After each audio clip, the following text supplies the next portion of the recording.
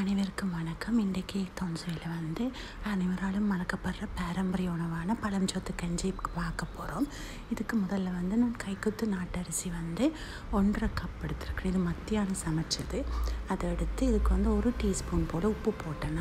நான் சோறு சமைக்கல நார்மலாக உப்பு போடாததில் 1 டீஸ்பூன் போட்டிருக்கிறேன். நீங்கள் தச்சமையும் சோறு சமைக்கல உப்பு போடுறீங்கன்னா அளவு பார்த்து போடுங்க. அதுக்கு 2 கப்போட தண்ணி, அதாவது குடிக்கிற தண்ணி, கொதிச்சார்ந்த தண்ணியோ இல்லாட்டிக்கு ஃபில்டர் தண்ணியோ பாவிங்கோ. அதை போட்டு நல்லா கலந்து ஒரு ஓவர் நைட் ஒரு முழுக்க இல்லாட்டி கிட்டத்தட்ட ஒரு 8 மணி நேரம் நாங்கள் ஊற வைக்கணும்.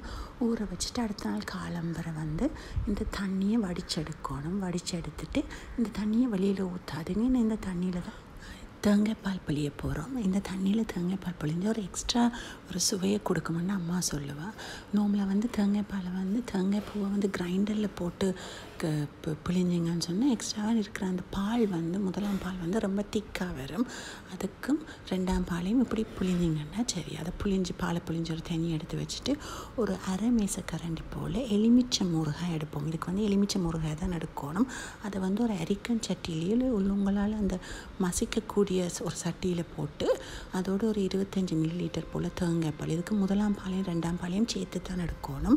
எடுத்து ஒரு மத்தாலியோ இல்லாட்டி ஒரு பால் கரண்டியோ, அந்த கரண்டின்ற அந்த பின்பக்கம் தட்டையாக இருக்கிற ஒரு கரண்டி எடுத்து இந்த எலுமிச்சம் ஊறுகாய் நல்லா மசிக்கணும். அந்த ஒரு சின்ன சின்ன துண்டுகளுமே இல்லாமல் அதோட ஒரு மீடியம் சைஸ் வெங்காயம் இல்லாட்டி இதுக்கு நான் 10 சின்ன வெங்காயம் எடுத்துருக்கிறேன். எப்போவுமே சின்ன வெங்காயம் எடுத்திங்கன்னா டேஸ்ட்டு கொஞ்சம் கூடவே இருக்கும். அதோட காரத்துக்கேற்ப நான் 3 பச்சை மிளகாய் எடுத்து 2ஐயும் பொடியாக நறுக்கி அதையும் சேர்த்து போட்டு நல்லா அதுகளில் இருக்கிற அந்த ஜூஸ் புளிஞ்சு அதோட சேரும் மட்டும் நல்லா மசிச்சு முடித்ததும் அதோட அந்த எடுத்து வச்ச அந்த பழைய சோறையும் போட்டு ஒருக்கா மசிச்சுட்டு இதுக்குள்ளே நாங்கள் மொத்தமாக எனக்கு 2ஆம் பாலும் முதலாம் பாலும் சேர்த்து 600 மில்லிலிட்டர் வந்தது. அதில் ஏற்கனவே பாவிச்சது போக மிச்சம் எல்லாத்தையும் போட்டு நல்லா கலந்து விட்டிங்கன்னா உங்களோட பழைய சோறு ரெடி. இந்த வீடியோ உங்களுக்கு பிடிச்சிருந்துச்சுன்னா ப்ளீஸ் லைக் பண்ணி ஷேர் பண்ணுங்க. அதே மாதிரி இந்த பழைய சோறு கஞ்சி செய்து பார்த்தீங்கன்னா சொல்லுங்கள். இந்த வீடியோவை பார்த்ததுக்கு ரொம்ப நன்றி. தேங்க்யூ.